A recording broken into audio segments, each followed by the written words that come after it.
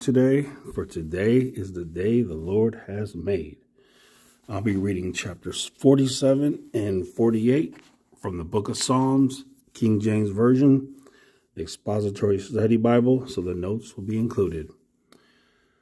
As always, we ask God in the mighty name of Jesus to bless us with the revelation of this word so we can grow in the knowledge and grace of Jesus Christ and Him crucified, and that the blessed word will be hidden in our hearts. Remember, the Word of God is the most precious thing on earth, and it is an absolute blessing. Nothing better you could do with your time than reading that Word of God. All right? So, today is the day that the Lord has made. And today's evil is sufficient for today, says God. Each day, we are blessed to live. The world, the flesh, the devil have one goal each day you live, and that is to have you remove your faith from Jesus and Him crucified into something or someone else. And when you do that, their number one goal becomes for you to die. And tragically, this happens to millions and millions of people. So the Bible says we only have one fight. We fight. And that is the fight to keep our faith in Jesus Christ and Him crucified. Everything else, every other fight, God, it's in His hands. But the fight to keep our faith in Jesus, that's our fight. So, today is the day. Forget about tomorrow. Forget about next week, next month, next year. Forget about yesterday. Today is the day. If you're not saved, come to the Lord today. You haven't repented? Repent to the Lord today. You haven't been reading that Bible? Read that word today. You haven't been praying? Pray today. You haven't given Him thanks or praise or worship? Do it today. Today is the day. All right. 47. It is believed it may have been written by either Hezekiah or Isaiah. God reigns over all the earth. And once again, as always, it doesn't matter whose hand wrote it. We know it's God who gave the word. Oh, clap your hands, all you people. Shout unto God with one voice of triumph. This is the only place in the Bible that commands us to clap our hands, respecting praise to God. Other places in the Bible allude to it. If it was written by Hezekiah or Isaiah, it was during the time immediately following the great victory over Sennacherib, brought about entirely by the Lord. It is a time of praise. For the Lord Most High is terrible. He is a great king over all the earth. Sennacherib had made his boast, and now the Holy Spirit through the people of Jerusalem makes His boast, which proclaims the Lord Most High as king over all the earth. And I can't wait for this. I cannot wait. God's been merciful, long-suffering, and I thank Him for it, because without that, I'd be doomed for a lake of fire. But the day is going to come where it's going to be no more mercy, no more long-suffering, no more allowing abomination and sin and blasphemies in religion. It's all going to come to an end and never be again. Thank God. 3. He shall subdue the people under us and the nations under our feet. He has and He will. He shall choose our inheritance for us, the excellency of Jacob, who He loved. Selah. The excellency of Jacob means the supremacy of Jacob over the nations, which will take place in the coming kingdom age. So, once again, Israel is going to be the greatest place on planet Earth. It's going to happen. God has gone up with a shout, the Lord with the sound of a trumpet. Even though it speaks of the victory over the Syrians, it also speaks of the great victory yet to come over the Antichrist, which will take place at the second coming. Sing praises to God. Sing praises unto our King. Sing praises. Let me read that again. Sing praises to God. Sing praises unto our King. Sing praises. Praise God. That's a lot of praising, isn't it? Praise God. The closer to God that one gets, the more song of praises becomes prominent. That is true. The more hunger and thirst we have for the Lord, the closer we draw, then the more we'll find ourselves giving him praise and thanks. I want you to honestly answer this question. How much do you actually think about the Lord? How much do you praise him, thank him, worship him, read his word? How often do you meditate on him?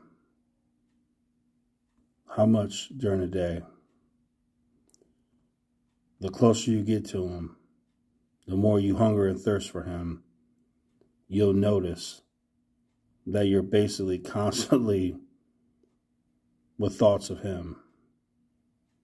It'd be hard for you to find a certain length of time where you didn't give a thought about Jesus.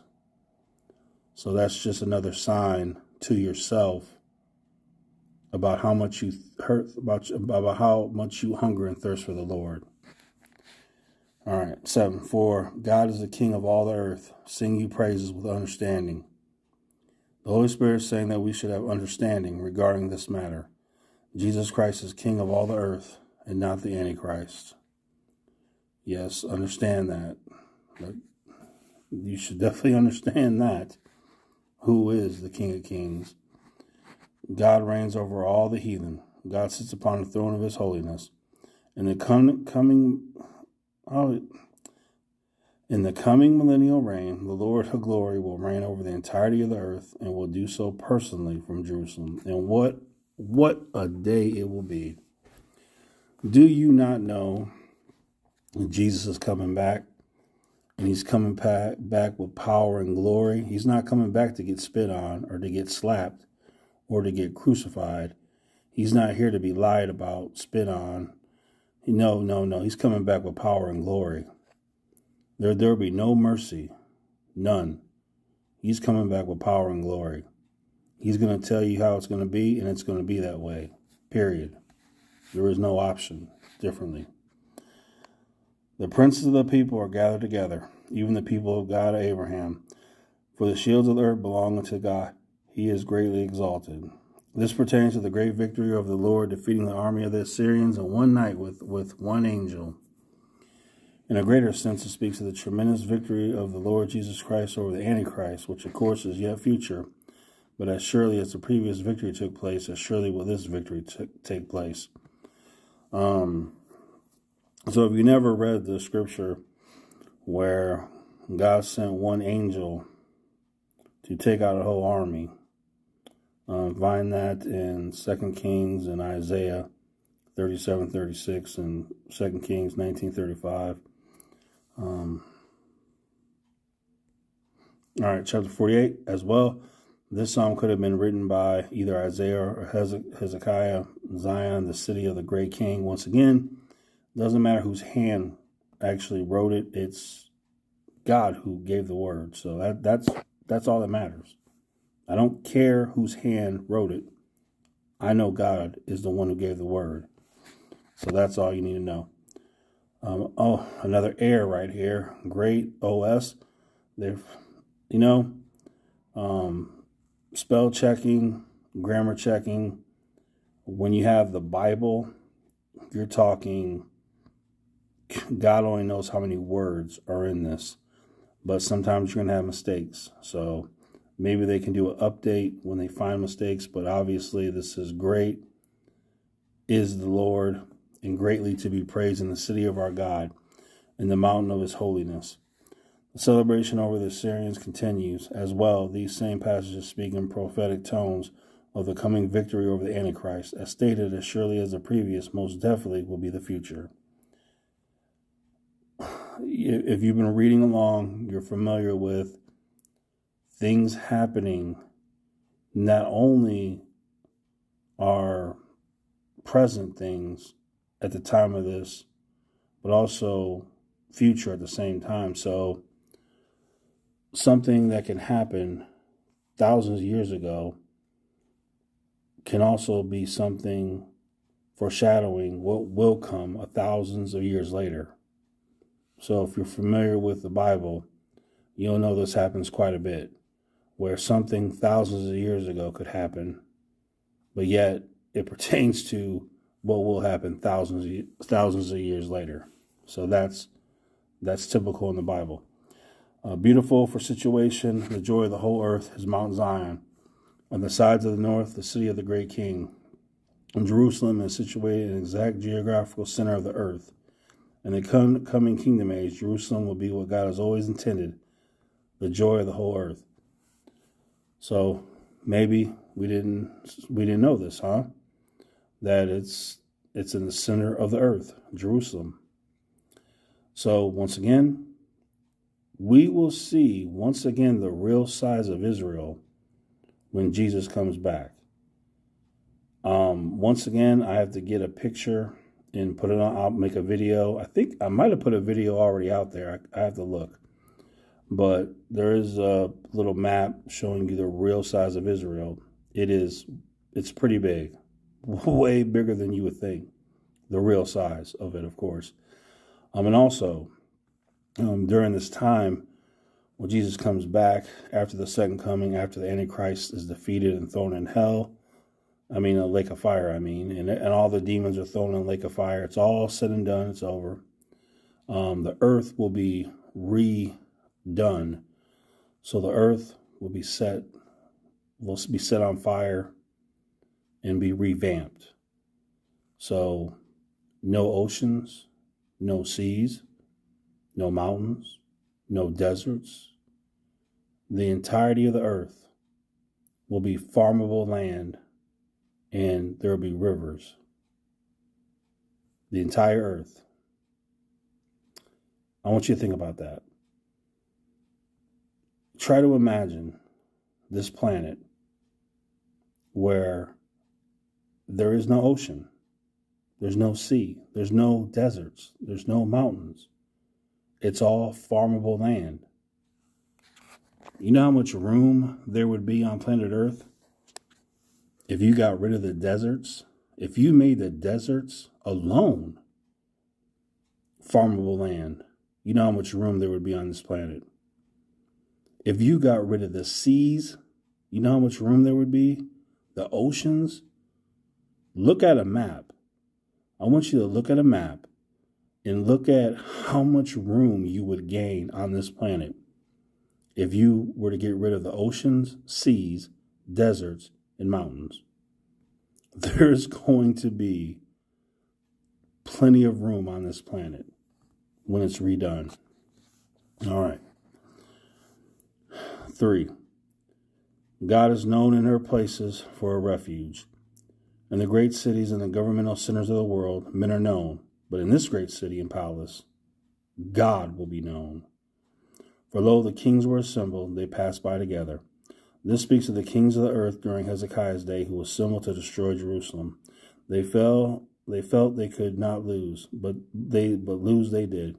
It will be the same during the days of the Antichrist. They saw it, and so they marveled. They were troubled and hasted away. Why did they run? They ran because of the Lord. With one angel in one night, killed 185,000 Assyrians, completely decimating their army. Once again, 2 Kings 19:35, Isaiah 37:36. So, one angel killed 185,000 Assyrians in one night. I laugh because God is God. There's no equal. There's no one above. There's no one close. God can do anything. Okay? All All right, 6. Fear took hold upon them there, and pain, as a woman in travail. And no wonder, for the first time in the history, they came up against the glory, the God of glory. You break the ships of Tarshish with an east wind. If Hezekiah wrote this psalm, he probably little understood the full meaning of this verse given to him by the Holy Spirit. Its greater fulfillment will be at the Battle of Armageddon, when the Antichrist, having great warships anchored in the Mediterranean, aiding his great strike against Israel, the Lord will break those ships and do so with an east wind, whatever that actually means.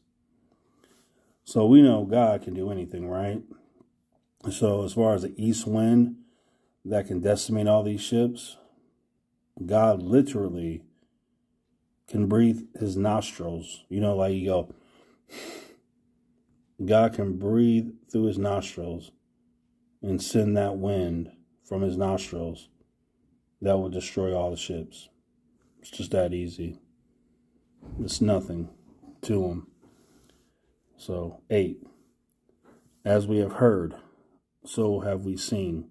In the city of the Lord of hosts, in the city of our God, God will establish it forever, Selah. During the time of Hezekiah, Judah saw what the Lord could do. At the second coming, which will end in the Battle of Armageddon, Israel will once again see what the Lord can do. And so will the entirety of the world. The entire world is going to see by camera. They're going to live stream this on TV, internet. This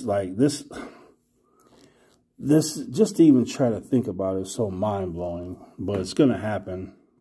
You're going to have the world. It's going to be the most watched thing in the history of the world. Think about that. There are going to be people watching on TV, online, on their phones, tablets, computers, TVs. They're going to see Jesus Christ destroying the Antichrist and his army. Like, I'm just mind blown. It's going to happen. And I'm going to get a front row seat because I'm going to be with them. So join me. Right now, we have thought of your loving kindness, O God, in the midst of your temple. The writers referring to the times of prayer in the temple when the enemy was at the gate. According to your name, O God, so is your praise unto the ends of the earth. Your right hand is full of righteousness. God's action being ever in harmony with his character, his fame therefore extends and will extend to the very ends of the earth. Let Mount Zion rejoice. Let the daughters of Judah be glad because of your judgments. While Judah rejoiced at the great victory over Sennacherib, still this pertains to the even greater victory over the coming Antichrist, of which the victory over Sennacherib was a symbol. Walk about Zion and go round about her. Tell the towers thereof. The idea is, peace now reigns because of the Prince of Peace now reigns. Yes, a little fact for you. When Jesus was alive, the Romans had pretty much control over much of the civilized world, of course, and they would have gates, the war gates. The war gates, and they would open, announcing that there was some war going on somewhere. During Jesus' time, when he was alive, a little interesting fact for you, those war gates were not open one time. There was not one war on earth when Jesus lived. Just a little fact for you. This just reminded me of that when the notes, the idea is peace now reigns because the Prince of Peace now reigns. So when Jesus was alive, there was not one war on earth. Think about that. That's the power.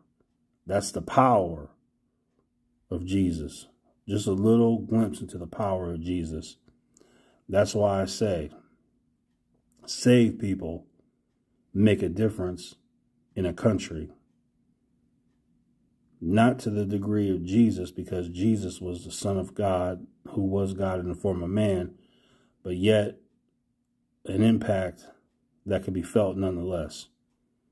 Saved people make a difference in a community, in a neighborhood, in a state, in a country, in a continent. The more saved people you have, the better. It makes a difference. All right. Mark you well with her bulwarks. Consider her palaces, that you may tell it to the generation following. This psalm is sung in testimony of the great victory won by the Lord and the sending of his angel to defeat the Assyrians, and which should be told forever. And so it has been, and so it shall be. Here's the thing. I don't know why the Bible isn't being made into like the books in the Bible. I don't know why they're not being made into movies, because they would be the most exciting, thrilling movies ever. And they would be all true stories, real, word for word. And it would be the best movies ever made, period. And it would all be real. Why they don't do that, I just, even if, whatever. For this, God is our God forever and ever. He will be our guide even unto death. This psalm had its limitations when sung by Hezekiah. It will have no limitations when sung by the people of God at the beginning of the great millennial reign. Jesus Christ will then be our guide. Thank God, ultimately there will be no more death. All right. So we'll start with those 2 chapters. Take that in. And the millennial reign, the 1,000-year reign of Christ. You know the Lord's outline for prayer. Thou shalt be done on earth as it is in heaven. Well, when Jesus comes here for 1,000 years, it will be done on earth as it is in heaven. And there ain't going to be no sin going on. So for 1,000 years, you're going to live his way. And that's a simple life. We know from the word of God that during this millennial reign, simple life. No one's going to cook for you. No one's going to build your home. No one's going to do nothing for you. You're going to build your own shelter. You're going to farm your own land. And you're going to have a simple life. Very simple. Things will be completely different than they are now. So, I mean, the complete opposite of how life is now. When he comes, it's going to be the complete opposite. Because there's not going to be any rich people. No, there's not. There's not going to be people making money off poor people. There's not going to be people with slaves. Right now, just about every company, if not all companies, use the backs of poor people to make themselves rich. That's sin. When Jesus comes, that's not going to be happening. That's not going to happen. No one will be making money off the backs of the poor. So it's just going to be a simple life for people. Now, I'll be with Jesus, so I won't be living like that, because I'll be in heaven and I'll come down here with him and I'll be doing something else. He'll have something else for me to do. But for people who are living during that time, that's how they'll be living. And the most incredible thing about it is after 1,000 years of being with Jesus, the majority of the world is going to side with the devil when he's released after 1,000 years. That just really tells you all you need to know about human beings. You want to know how wretched, no good and evil we can be? There's your example right there. The majority of the world is going to throw in with the devil after 1,000 years. Because you know why? Because they're going to hate. They're going to hate Jesus' way. But they won't be able to do anything about it. They won't be allowed to. But they're going to hate it.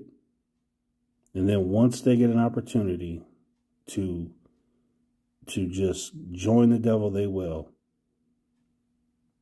That's really something, isn't it? All right. God bless you.